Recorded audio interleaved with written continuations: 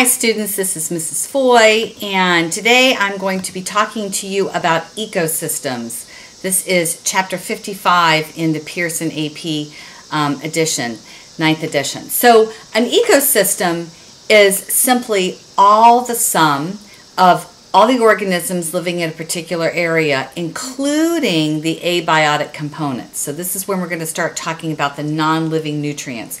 All that is part of the ecosystem. And an ecosystem can be a very vast area, or it can be like a microcosm. So it just depends on what we're talking about. So this is a nice little concept map that kind of gives you an overall view of what we're going to be talking about today in this chapter. So one thing that I think is kind of cool about talking about ecosystems is that we get to talk about physics and chemistry.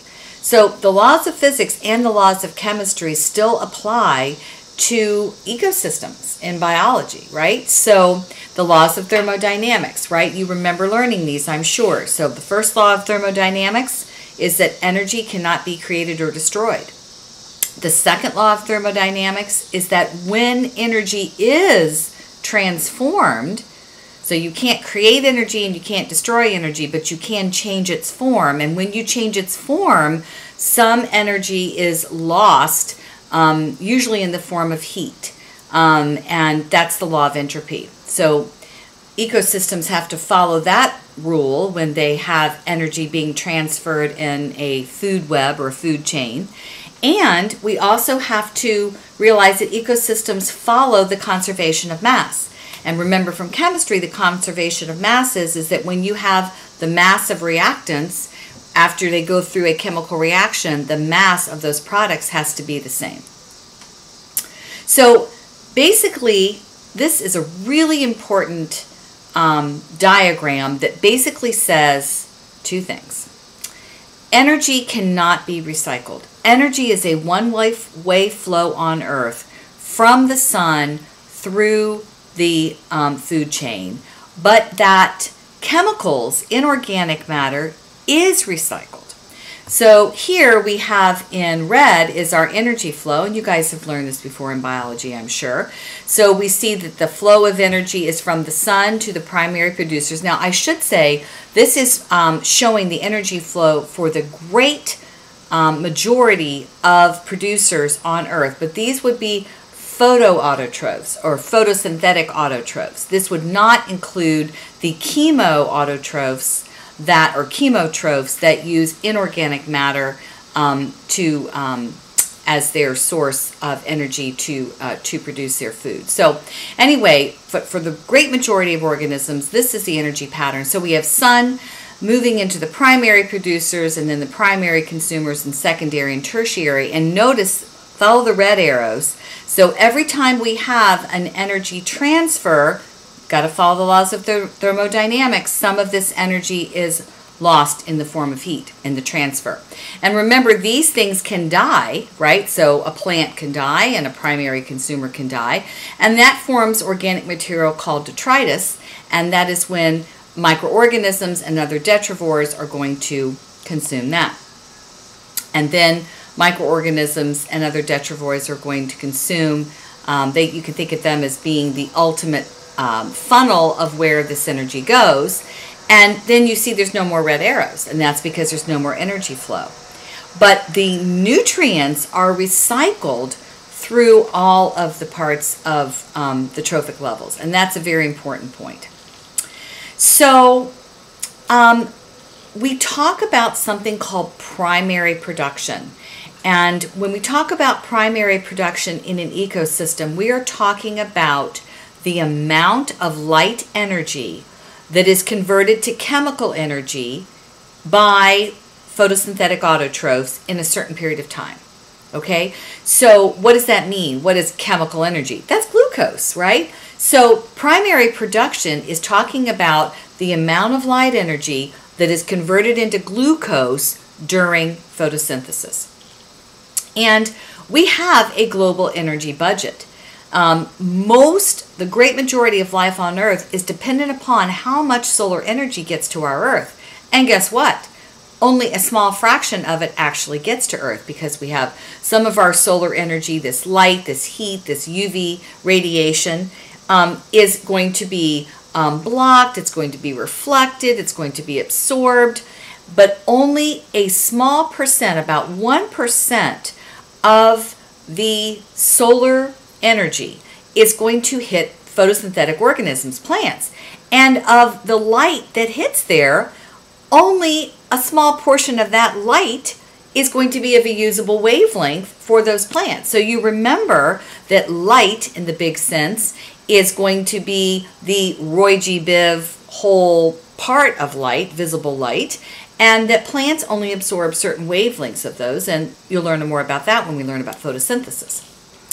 So just like if you ever got a paycheck, you know that when you very first look at that paycheck, there is a big difference between your gross pay and your net pay. Your gross pay looks great, but then your net pay is what you get after they take out taxes. And so gross primary production is the amount of glucose that is formed from photosynthesis minus, that's the amount that is formed. But then some of that energy, some of that glucose chemical energy is going to be used up in the respiration of the plant. So remember, plants don't just do photosynthesis, plants photosynthesize and they respirate. And so the net, what is left over, the net primary production, is what is left over to be laid down in new biomass. So you have your gross primary production, which is the amount of energy that is transferred into chemical energy, which is glucose, the amount of glucose produced, and the respiration is what the plant then uses to be able to respirate and produce ATPs for itself, and the leftover glucose is then going to be used to make materials that the plant is made of, to make new biomass the plant is growing, and that is called the net primary production. So net primary production can be expressed either as the amount of energy per unit, so you can talk about the amount of energy in that glucose per meter squared times the year, or it can be thought of as the biomass, the amount of biomass that that plant assimilates into itself, which would be grams per meter squared per year. So if you see any of those units, then you know we're talking about the NPP. And what's important is that the NPP is what is available to the next tier on the food chain. That's what's going to be available to the consumers. And we talk about the standing crop of the earth, or in an ecosystem, as being the amount of biomass of the photosynthetic autotrophs at any given time. And the NPP is going to vary greatly depending on where you are in the earth. So you can see here is our net primary production. And you can see that the most productive places on Earth, guys, not surprisingly, are the tropical rainforest, right? The tropical rainforests are extremely productive. So we also have something called the net ecosystem production. And that is going to be the amount of energy that is assimilated in a given period. And that's going to be minus the respiration of all the organisms in that ecosystem.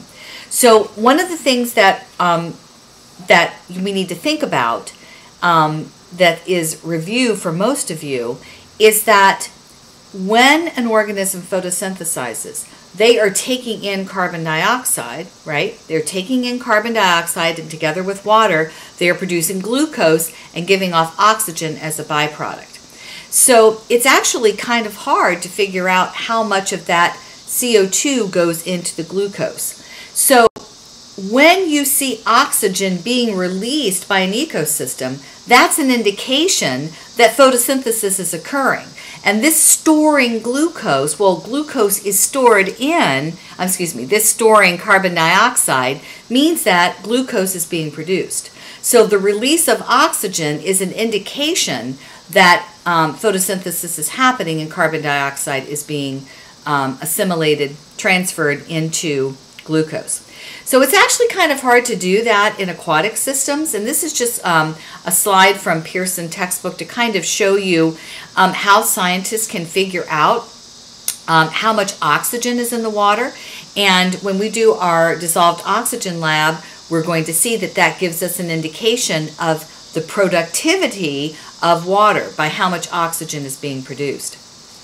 So the primary productivity in aquatic systems is going to be a function of two things: how much light gets through the water and how much nutrients are available.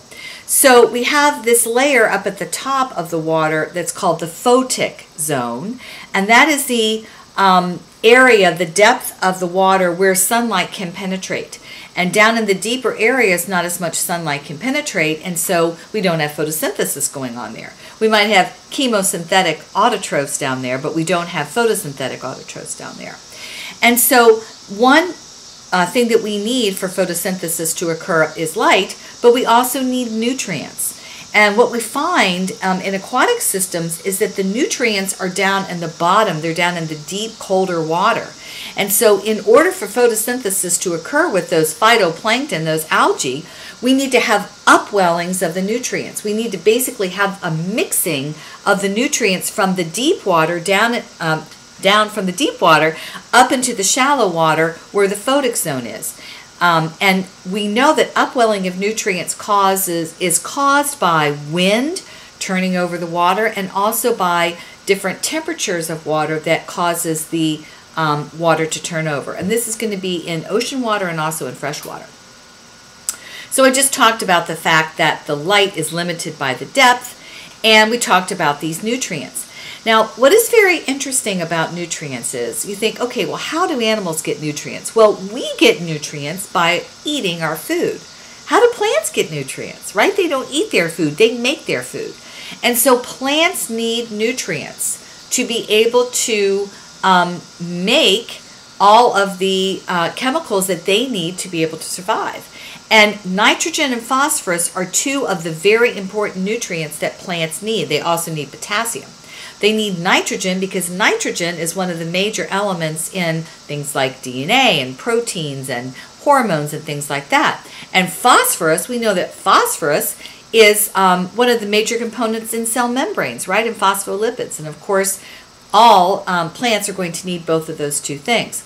So some scientists did some experiments to see which one was the limiting nutrient in a bunch of phytoplankton off the coast of New York, and they found in this experiment that the greater phytoplankton density was directly related to how much ammonium was enriched in that water. Now, ammonium is a polyatomic ion NH4+, and so that is the nitrogen source for these aquatic organisms, was ammonium. And so you can see by this graph here that it was the nitrogen that was the limiting reactant, because the more nitrogen that was added, we can see that there was more phytoplankton that was produced. Nitrogen and phosphorus are not always the limiting nutrients. Organisms like plants also need iron. And so there was another study done that in the Sargasso Sea in the subtropic Atlantic that showed that iron was the limiting nutrient in that particular ecosystem. So I just think this study is very ingenious. So in your controls, there were no nutrients added, right? And this relative uptake of C14 by cultures, you know that C14 is a radioactive isotope of carbon that can be measured, and the uptake means that it's producing glucose, right? It's taking carbon dioxide and it's producing glucose. So in the controls, you can see that the relative uptake was about 1. When nitrogen and phosphorus were added, it was about still 1. And where nitrogen, phosphorus, and other metals, not including iron, were added, we still have about 1. But when nitrogen, phosphorus, and metals were added that included iron, we jumped way up to 12.90. That plant was really photosynthesizing and really producing glucose. And then here, just adding nitrogen, phosphorus, and iron, we have almost matching amounts of C14 being uptaken by the culture. So that was an ingenious experimental design, I think, to show that iron happened to be the limiting reactant for that ecosystem in the Sargasso Sea. Well, when we talk about terrestrial production, now we're talking about plants photosynthesizing on land. And again, soil nutrient is most often the limiting factor in the primary production of plants. And most often it is nitrogen. But phosphorus can also be a limiting nutrient, especially in older soils. Well, guess what? What are the two major ingredients in fertilizer? Nitrogen and phosphorus, and also potassium to a certain extent. And so one of the things that we have learned as humans is that other than adding fertilizer, there are more natural ways that we can get nutrients into plants. And one of the things that we know about plants uptaking nitrogen is that some plants will form mutualistic relationships with nitrogen-fixing bacteria. And these are plants in the legume family. Things like clover, things like soybeans will actually in their roots have a little colony of bacteria that are nitrogen fixing. So they will take nitrogen from the air and they will put it in the form that the plant can use, which is either NH3 or NH4. Other plants are going to form a mutualistic relationship with some different types of fungi. And these fungi are going to get nutrients from the plants, but then the fungi support the plants by providing phosphorus and other elements for those plants. We see that root hairs on roots are going to increase the surface area for production, and some plants also have enzymes that increase the availability of their nutrients. So let's take a look at the amount of plant material that is now going to be available to another trophic level. So here we have a nice, beautiful, juicy caterpillar eating a leaf. And we can see that the plant material eaten by the caterpillar is about 200 joules. Well, what happens to those 200 joules of energy? Well, 67 of them are going to be utilized for cellular respiration. Cellular respiration of the caterpillar. So see, now we're talking about consumers. So the caterpillar is going to eat this plant material, and now it's going to do respiration to convert those glucose into CO2. Some of the energy is going to go toward new growth. We call this secondary production. So primary production is what the plants produce. Now this is a consumer, so this is secondary production. So this is going to be actual energy that gets transformed into building new cells and materials in the caterpillar. And then 100 joules of that, look, about 50% of that energy goes out as feces. It's not assimilated at all. It is undigested, goes right through the digestive tract of that animal. And so we can look at animals and we can talk about things called production efficiency. And the production efficiency is going to be equal to the net secondary production. So remember, the net secondary production was the amount of new biomass that the caterpillar produced by eating the leaf, divided by the assimilation of the primary production. Okay, so what was assimilated? What part of the plant material was assimilated? Well, all the energy that was used for respiration and all the energy that was used for secondary growth. And so we know that different organisms have different efficiencies. Birds and mammals are not very efficient. And that is because it takes a lot of energy to maintain our internal temperature based on what is around us. So endothermy, being endotherms, being warm-blooded as you will, costs a lot of energy. So we're not very efficient. Fish have a production efficiency of about 10%, but insects and microorganisms have an efficiencies of about 40 or more percent. So when you look at the trophic efficiency, now we're talking about the percentage of the production that is transferred to the next highest trophic level. Usually the rule of thumb is it's about a 10% transfer, although it can range from 5 to 20% depending on the ecosystem. And that trophic efficiency is multiplied over the link. Remember, every time you have an energy transfer, you have some of that energy that is going to be wasted as heat because of the laws of the thermodynamics. And so because of that, and because of the energy that is assimilated, you have very little energy at the very top that is left over for the tertiary consumers. And so we get trophic levels, trophic energy pyramids, we usually have a much broader base of the producers, and we get smaller and smaller as we go up. And you can see this is like a textbook example of the 10% rule. And so normally we see biomass pyramids showing a sharp decrease at each higher trophic level. But there are some ecosystems where that is not the case. So for example, looking at this aquatic ecosystem from the English Channel, you can see that there is a very small biomass of phytoplankton that is supporting a much larger biomass of zooplankton. But because of the flow of the energy in ecosystems, it does have a very important take-home message for the human population.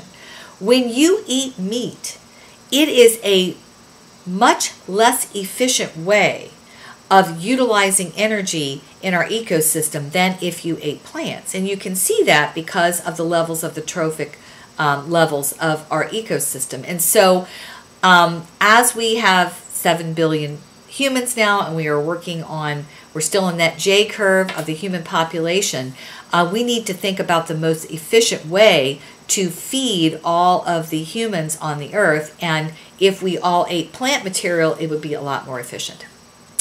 So now we're going to talk about the abiotic factors of ecosystems. So remember, ecosystems are all the organisms in a particular area and the abiotic.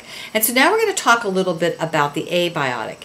And we know that nutrients recycle, right? Energy does not recycle, but nutrients do recycle. And so carbon, oxygen, sulfur, and nitrogen and water are going to be involved in cycling. In general, the cycling of nutrients follows this same pattern. So you have a reservoir in organic materials that are easily available. You have some of this material that gets fossilized, and so that is unavailable unless that fossil fuels end up being burned, and now these things go back into the atmosphere where they can be assimilated. Now we're talking more specifically about carbon. And some of this material ends up being kind of trapped in inorganic materials such as rocks and minerals, where it is unavailable unless it is weathered or eroded back into the water, where it can get back into the cycle again. So I'm going to stop my lecture right now, even though you can see there are several slides left in this lecture for my students. And I would like for you to please go over these slides yourself. I think most of them will be review, and get the basics of the nitrogen cycle, the phosphorus cycle, the carbon cycle, and the water cycle.